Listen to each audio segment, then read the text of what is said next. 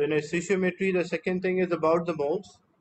Look, in this revision classes, I'm quickly going through a topic, but if you want detail, because I already explained the topics in detail, but if anyone want detail of any specific topic, or you have any question in between, you can use your mic or you can use the chat to ask your doubts or a question. Because the main purpose is not just to go through the topic, is to clear your doubts as well related to the topic. You can use your mic or you can use the chat to convey your questions.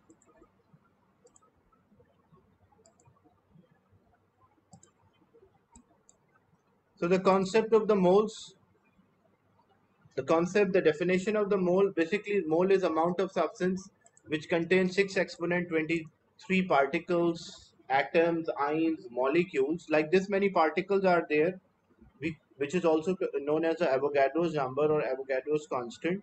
We call that as 1 mole of a substance.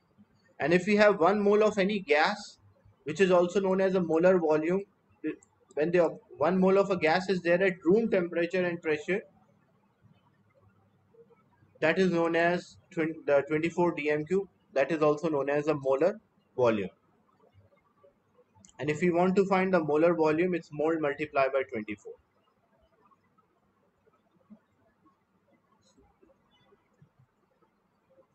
Calculate stoichiometric reacting masses, volume of the gas solution, concentration of a solution expressed in gram per dm cube and mole per dm cube. So what we can do, we can use this method. Moles equal mass in gram divided by formula mass. Here the formula mass means it can be atomic mass, it can be a molecular mass.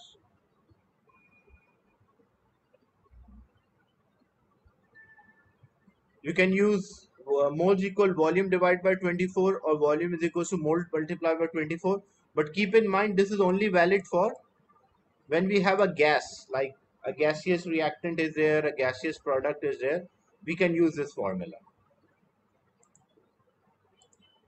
And if we have the solution, like example, we have acids, salts, alkalis, so we can find the concentration.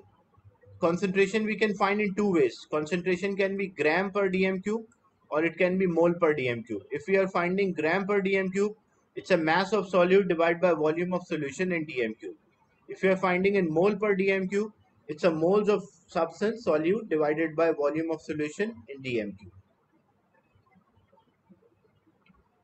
And if you want to convert the mole per dm cube into gram per dm cube, what you will do, you will multiply by relative molecular mass. And if you want to convert gram per dm cube into mole per dm cube, you'll divide by relative molecular mass.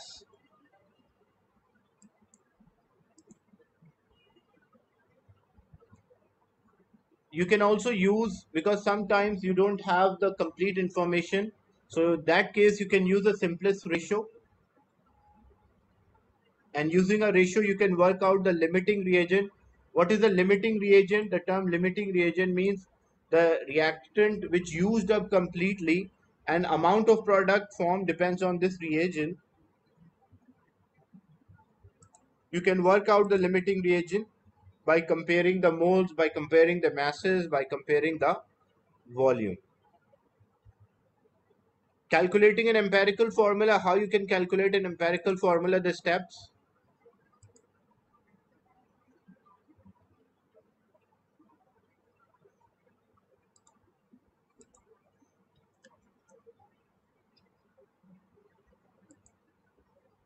Like example, the steps are there. First divide by atomic mass, then take a simplest ratio, then round it off. If molecular formula is given, like example, the molecular formula,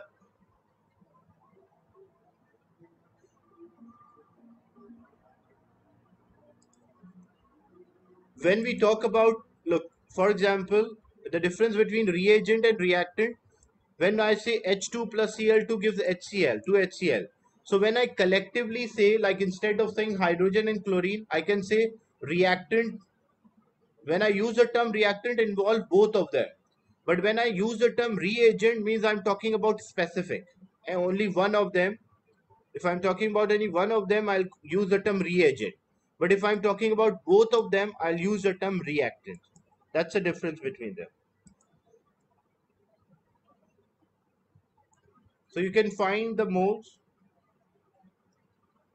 You can find the empirical formula from molecular formula.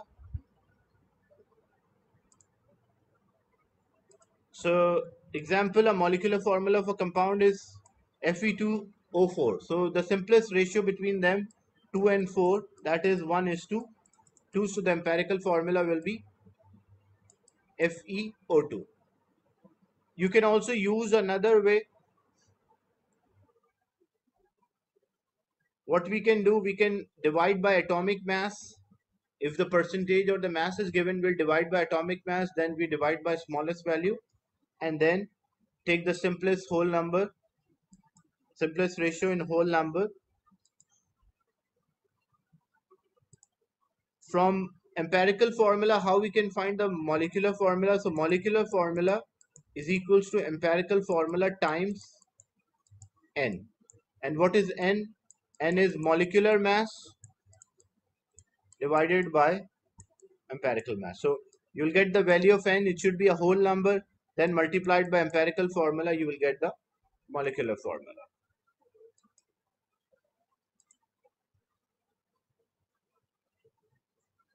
Calculating the percentage yield. How to calculate a percentage yield? Percentage yield, basically, when we carry out the experiment, practically we are not getting the same amount what the theory predict. We always get less than that. So amount of product which is produced divided by total mass of a product, the theoretical value into 100.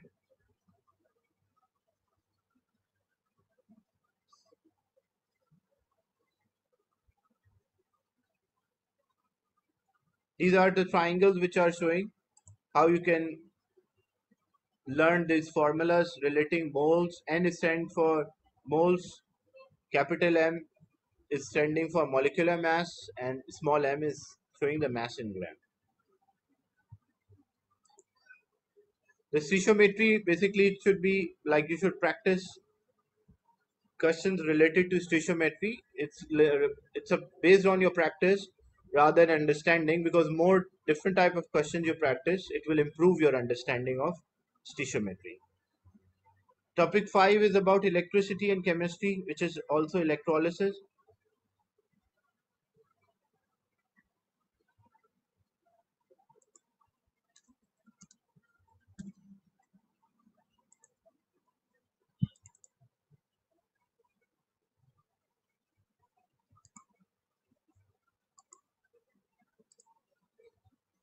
So electricity and chemistry, how we define a term electrolysis. So breakdown of a compound, ionic compound or molten or aqueous solution by passing the electricity, that's called electrolysis, this process. And this is according to the syllabus outline, this revision sheet. As you can see, define electrolysis. So definition even in the syllabus is given. Then describe the electrode product and observation made during electrolysis of molten lead to bromide, concentrated hydrochloric acid, concentrated sodium chloride, and dilute sulfuric acid using inert. Inert means unreactive electrodes such as platinum or carbon. So the simple way to understand this concept, first we categorize the ion, the positive ion. The less reactive positive ion will move towards cathode.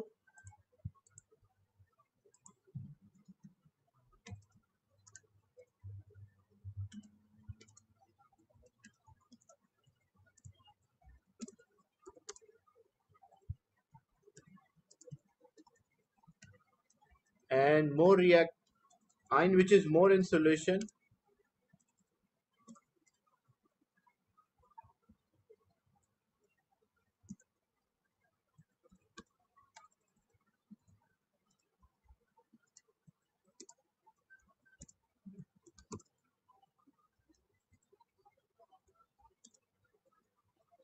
the concentrated negative ion will move towards anode.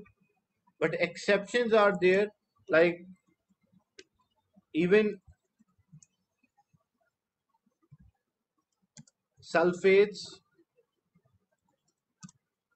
nitrates, even they are more in the solution, or carbonate, they cannot move because of their mass, less mobile ions, the sulfate, carbonate, and nitrate. That's why even they are higher in concentration, but they will not move towards the respective electrode. How we identify the less reactive positive ion? So we have to check the reactivity. Just using a reactivity series, you can work out which one is less reactive.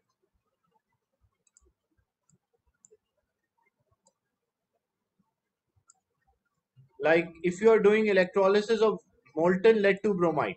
So molten lead to bromide, first identify the ions which are present. So it contains lead ion and it contains bromide ion. Lead ions, when it is a molten, means it does not contain, when the substance is molten, it does not contain any water molecules. So you have to learn about molten lead to bromide, PbBr2.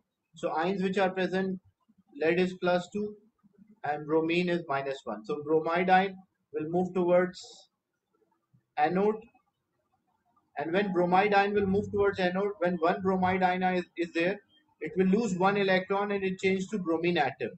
But non-metal exists as a diatomic, so when two bromide ions are there, they will lose two electron and it will form bromine molecule.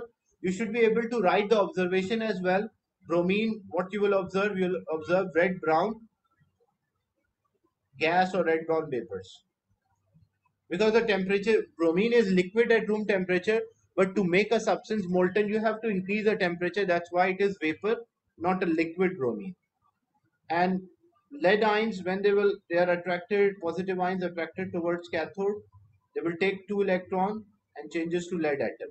When it's gaining electron, we call reduction. When it is losing electron, we call oxidation.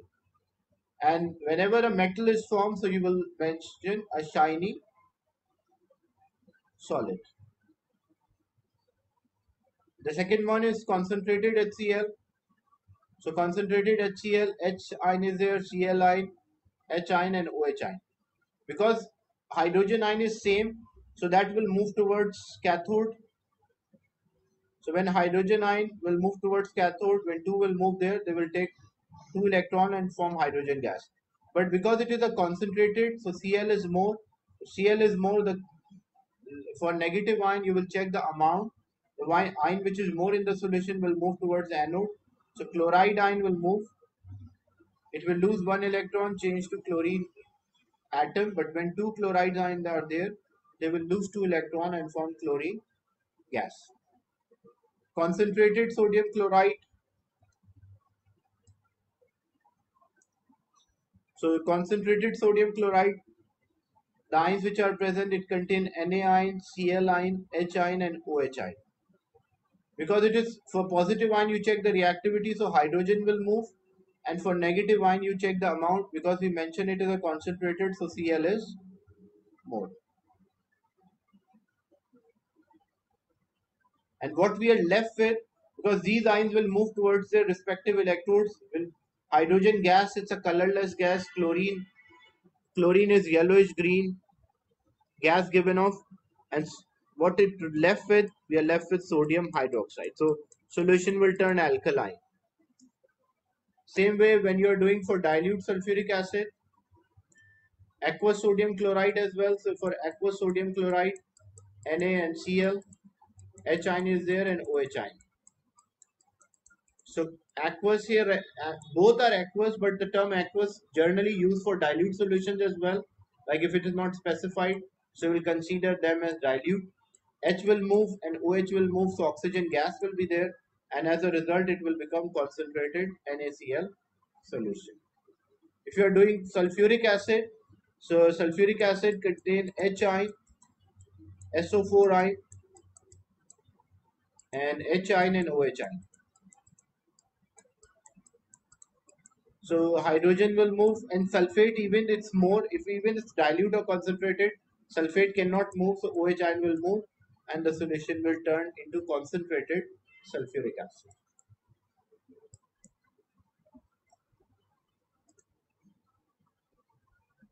So these are the products which are given. Now relate the product of electrolysis to electrolyte and electrode using the exemplified by specific example. If you are doing aqueous copper 2 sulfate using carbon electrode and using copper electrodes. So what will be the difference if we are using or doing electrolysis using inert electrode and active electrodes? Example, two electrodes are made up of carbon, and another case, one of the electrode is made up of copper. The other one can be made up of any material. It does not make difference to the result. Positive, negative, positive, negative. And you are doing electrolysis of copper 2 sulfate soluble salt. So it contains copper ion, sulfate ion, hydrogen ion, and hydroxide ion. Same way, it contains copper ion, sulfate ion, hydrogen ion, and hydroxide ion. The positive ion less reactive will move, so copper ions are less reactive, they will move towards the cathode. So first thing, the first step is same. So what will be the equation at cathode? Basically what happened at cathode, the copper ions are attracted towards the cathode and take electrons, so they will stick to this. Size of the cathode will increase as the metal will stick to the surface. Here also same thing happen. If copper ions are attracted towards electrode, change into copper atom, so the size of a cathode will change. Now the difference is, what difference it is making? The anode will make a difference. Here we have anode made up of copper, and this side the anode is made up of carbon. So as the amount of copper in the solution decreases, to overcome this, copper atom from the electrode will go inside the solution as a copper ion. So at anode what happened? Copper atom will go inside the solution as a copper ion by loss of electron. So the size of this anode will decrease. But here we don't have any copper available. So what happened? The hydroxide ion will move towards the anode and it will form oxygen gas. So we'll see bubbles because oxygen gas is there. And here we'll see a size of the anode will decrease. Equation for anode will be, when four hydroxide ions are there, they will lose four electrons, they will give oxygen and four water molecules. So that is the difference between using inert and active electrode. Here, one more thing, the solution color will not change. Why? Because when one copper ion will move towards the cathode, at the same time one copper atom from the anode converts into copper ion. So overall concentration of the copper ion does not change. So solution color will not change. But in this one, the amount of the copper ion is decreasing as it is moving towards cathode. So the solution color will get paler or lighter.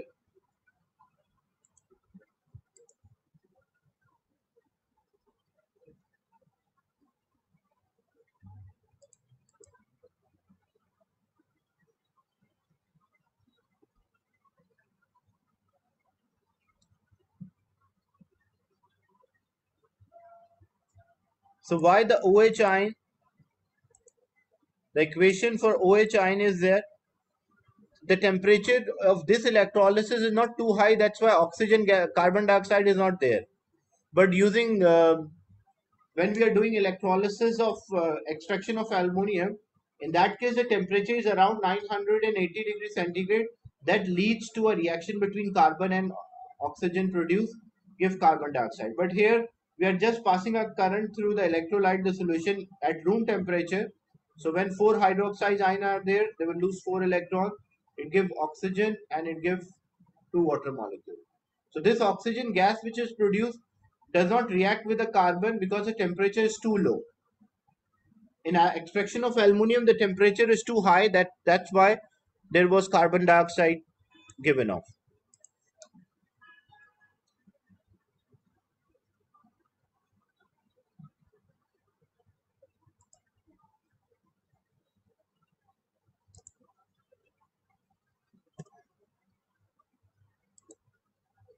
So we can use this method for electroplating.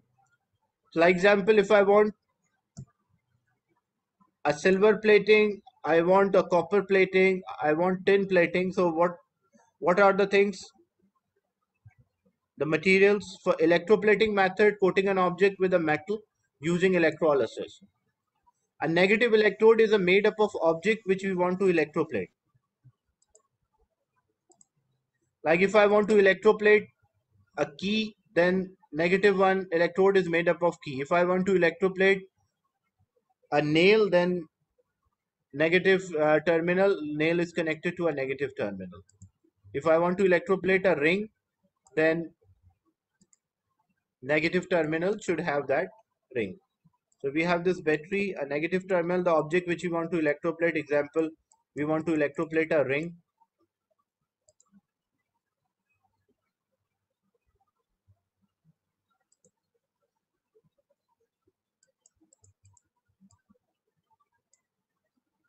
The positive one we will make of metal which we want to plate. Like example, if I want a copper plating, so this should be made up of copper, and the electrolyte should be a salt of that metal which we are electroplating. So it can be all nitrates are soluble, so better take nitrate. So copper ion will move towards the ring and copper atom will go inside the solution as a copper ion. So as a result, we will have a layer of copper on the surface.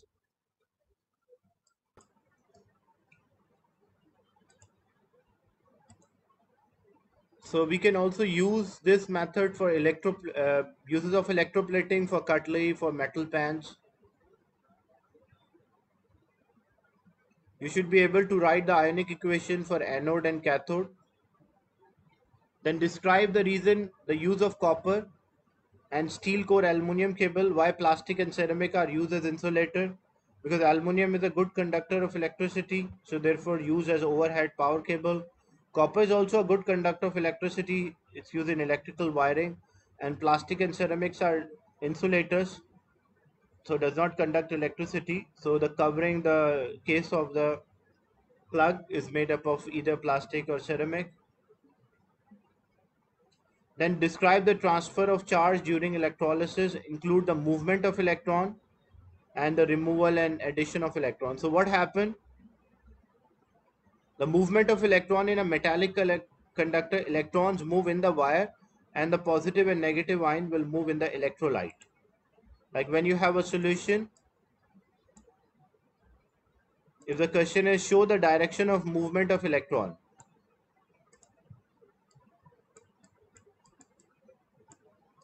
So positive and negative ion, so electrons attracted towards the positive terminal of the battery and electrons will come out from the negative terminal of the battery. And within the solution, electrons can not move, ions can move to their respective electrodes.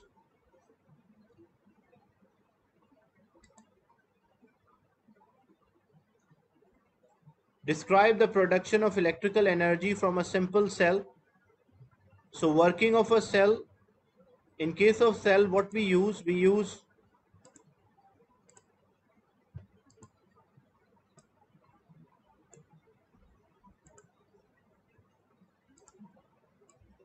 how we construct a cell, a chemical cell. It is made up of two metals which are having difference in reactivity.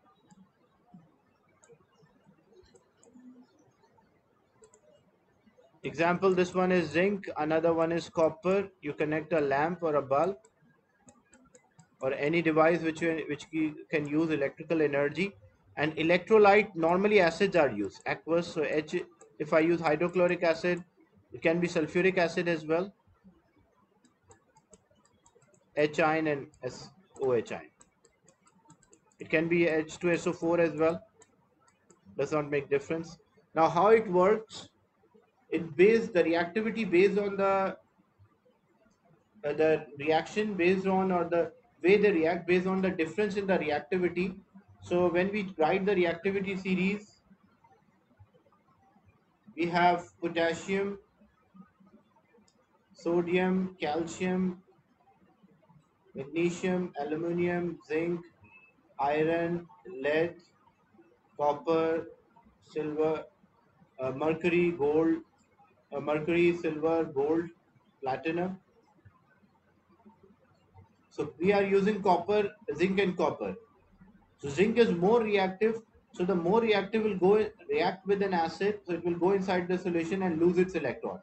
And what happened to the electron which are lost by the zinc? So these electron will travel, and when they travel in the external circuit, the lamp will light up, and these electron will move to the copper surface. Electrons are negative. Electrons are negative, so they will attract the positive ion. So as they attract the positive ion, the hydrogen ions are there. These hydrogen ions are attracted, and it will form hydrogen atom. When two are there, they will take two electron and form hydrogen gas. So we'll see bubbles on the copper electrode. For copper, there is no change, but due to the difference in the reactivity, the transition or movement of electron is there. So equation here for zinc changes to zinc ion by loss of two electrons. The more reactive is always called a cathode, and the less reactive electrode is known as anode. If we want to increase the cell voltage, the energy or brightness of the lamp, so we should use two metals of greater difference in reactivity. Like example, zinc and copper. So I can use calcium and copper, because calcium and copper have greater difference, so the bulb will be brighter, greater amount of energy transferred to the bulb or lamp as compared to zinc and copper. So using the voltage produced by these cells, we can identify, or we can also set up a reactivity. For example, if this is 2 volts and this one is producing 1.3 volts, so we can identify that the difference in the reactivity of copper and calcium is more as compared to zinc and calcium.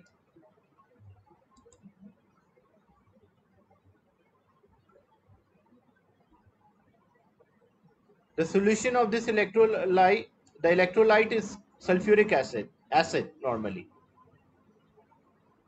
This anode and cathode is not in terms of oxidation and reduction, it is in terms of movement of electrons.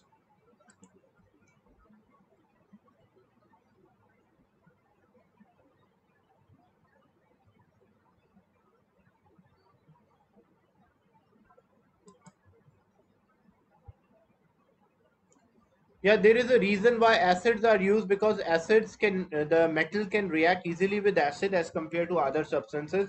That is the reason we are using acid. We can also use a salt solution, but metal might not react with salt solution.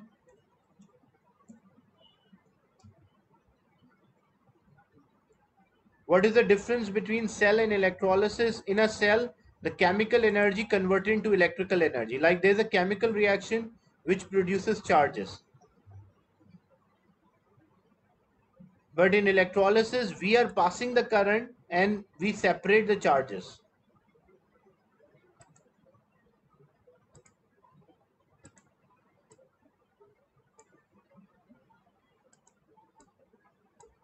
Look, we have two electrodes made up of different metal. Example, zinc and copper. And you're having an acid here, H plus SO4, sulfuric acid is there, and aqueous. All acids are aqueous, so H and OH. When you connect a wire between zinc and copper, so what happened?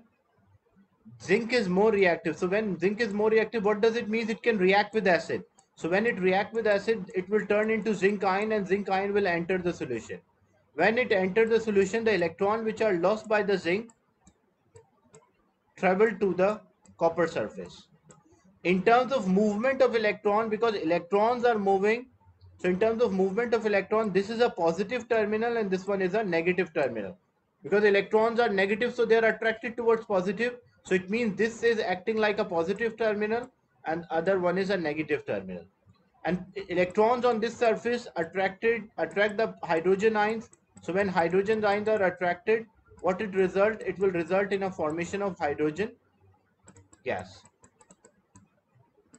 When two hydrogen ions are there, they will take two electron and form hydrogen gas. So we'll see bubbles, and the size of this electrode, zinc electrode, will decrease. Maybe you have seen, like example, even using a lemon, you can produce a voltage. What you can do, you just use two electrodes, one made up of copper, another one is made up of zinc, and connect a millivoltmeter, a small voltmeter, or even you can a digital watch you can connect. So you will find that this will show a voltage or the watch start to work. Why? The same idea, because inside the lemon there is an acid which is called a citric acid.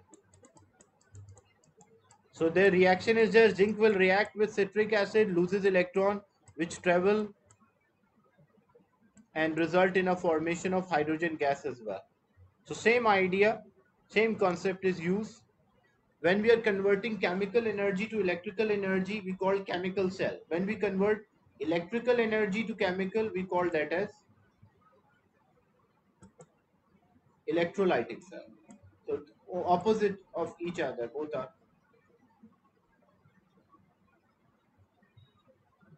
Manufacture of aluminium from pure aluminium oxide. So how we manufacture aluminium? Aluminium is manufactured by electrolysis of the molten aluminium oxide and cryolite. Using the carbon electrode, aluminium oxide is having a very high melting point, so we use a cryolite which lower its melting point, and the positive electrode need to be continuously replaced because oxygen react which is formed at the positive electrode react with carbon, so it will reduce the size of this electrode, so we have to continuously remove it, means replace it.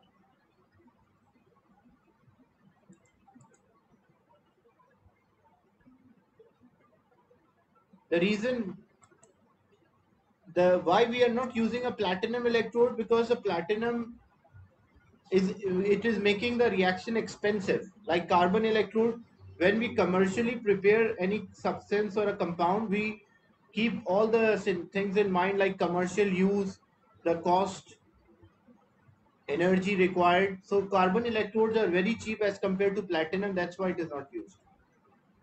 Otherwise the extraction of aluminium will be too costly as compared to what we receive or what we do now.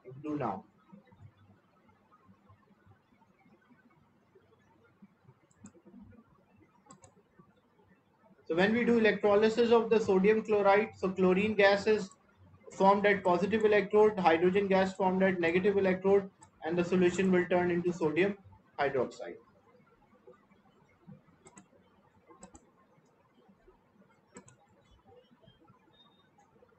So this is a summary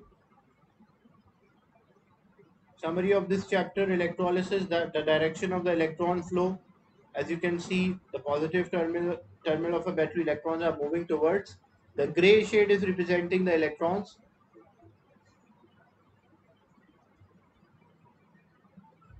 When we are using or we are purifying the copper, so this is impure copper, this one is pure copper, and the electrolyte is copper salt. Copper will move towards cathode, copper ion will go inside the solution, and the impurities will left behind.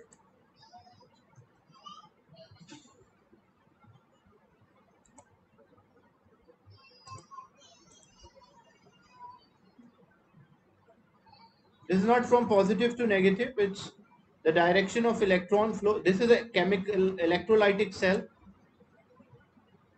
In electrolytic cell, what happened? This is a positive terminal of the battery. The positive terminal of the battery attract the negative ions. When these negative ions they lose their electron, these electrons will move towards the positive terminal of the battery. And what happened? The negative ions, the electrons from negative terminal of the battery will go inside. So majority of the electrons are here, which will attract the positive ion. So positive ions will take those electrons. This is a electrolytic cell in which we are passing a current and chemical changes happen. And in a chemical cell, the chemical reaction produces electrons.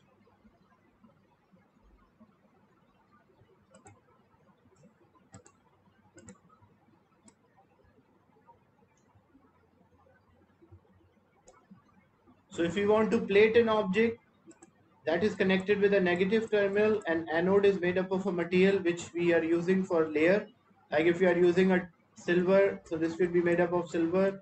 The electrolyte should be a soluble salt, like example silver nitrate. So silver ion will move towards the object, the negative electrode, silver atom will go inside the solution as a silver ion.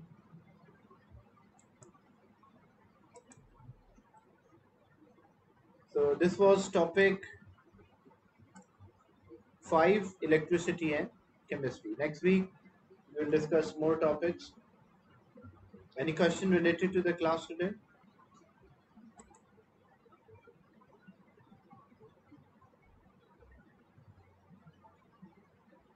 Okay, so I'll end the session and share this with you.